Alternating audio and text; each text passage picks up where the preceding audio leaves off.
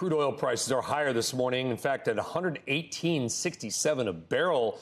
European Union leaders agreed to cut a big chunk of Russian oil imports by the end of the year. You've got China easing some COVID restrictions, opening up the world. Joining us now once again is Jeff Curry, Goldman Sachs Global Head of Commodities Research. So Jeff, we got this deal yesterday with the EU that shipborne, so coming in on a super tanker, sales of Russian crude will be phased out now, except for Hungary, Czechoslovakia, and Slovakia, because they need the pipeline. It's a little complicated. What's your take on the deal and what it will mean for global markets?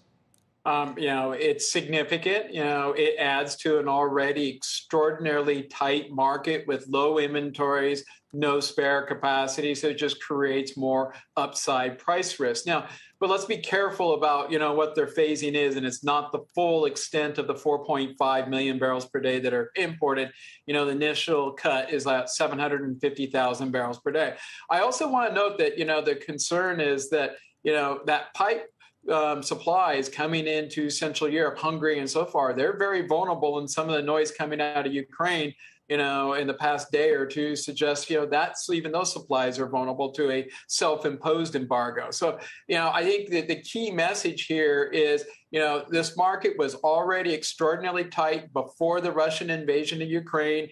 Now with these embargoes on top of it, the upside risk is significant. Our target's 125, but when we look at where product prices are trading, it's an equivalent of 140 already. So, the upside, just closing the gap between products and crude gets you up to somewhere around 140. So, the upside risk around our 125 target is enormous. Products, meaning refined products. In some ways, I'm assuming, Jeff, and correct me if I'm wrong, you could make the case, and we kind of made this analogy 2 weeks ago, and it was imperfect, but I was trying to make a point that, with diesel fuel in Europe and parts of the U.S., you could say it's a $300 barrel oil, right? Yeah, because absolutely. Jet fuel, diesel, all of that. Yeah, and Becky asked the right question earlier, which is Europe's doing this, which is great, to get rid of this oil. Where's the oil coming from? Can we make up the gap? They're going to need petroleum products unless they have a massive demand slowdown. Yeah, and our estimates is you're going to lose at the wellhead 2 million barrels per day of Russian output. So we were already in a market that did not have spare capacity. Now you're just going to lose that much more because where are they getting the 2 million a day? Where's that coming from?